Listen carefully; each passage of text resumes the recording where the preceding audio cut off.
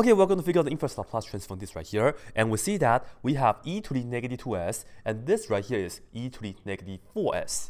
And remember, whenever we have e to the negative whatever s, at the end, we'll end up with a unit step function in the t world, right?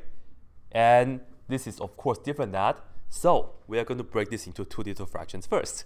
And I'll write this down right here for you guys. This is going to be the inverse Laplace transform of this, which is e to the negative 2s over s plus 2. And I will close the brace right here. And then this is negative 3. It's a constant multiple, so let me take that to the front. And then we have the inverse Laplace. And then let's put that on the top, which is e to the negative 4s over the same denominator, which is s plus 2, like that. Okay. For this one, as we know, you see that this is negative 2s, right? So the a value here is 2. And what does that mean? Remember, whenever we have e to the negative as, we are going to end up with a unit step function u of t minus a, right? So let me just put that down right here, u of t minus the a, which is the 2, like that, all right? And perhaps also write this down, and then we need more functions here. Don't get me wrong, we need more right here. But let me just write this down right here as well. We have the negative 3. This right here, the a value is positive 4.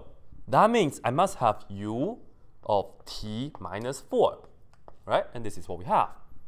And now I have to figure out what function are we talking about, right? And let's do that on the side real quick. I will put this down in blue, I'll say. All right, here's how you can do it.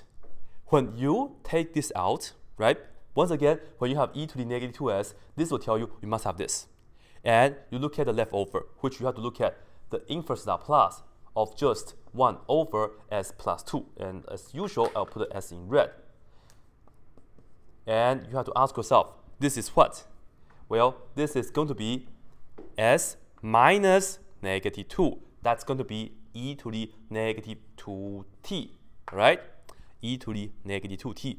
And the reason is because, let me just write this down. The reason is because we know that, so put down a note. The Laplace transform of e to the at, this right here is equal to 1 over s minus a, all right? And we are looking at this backwards. All right, this right here, it will be your function f of t. And then, as you know, this right here, the input is t minus 2. What does that mean? Well, I just have to plug in t minus 2 into the t right here. That means I have to plug in the t minus 2 into here.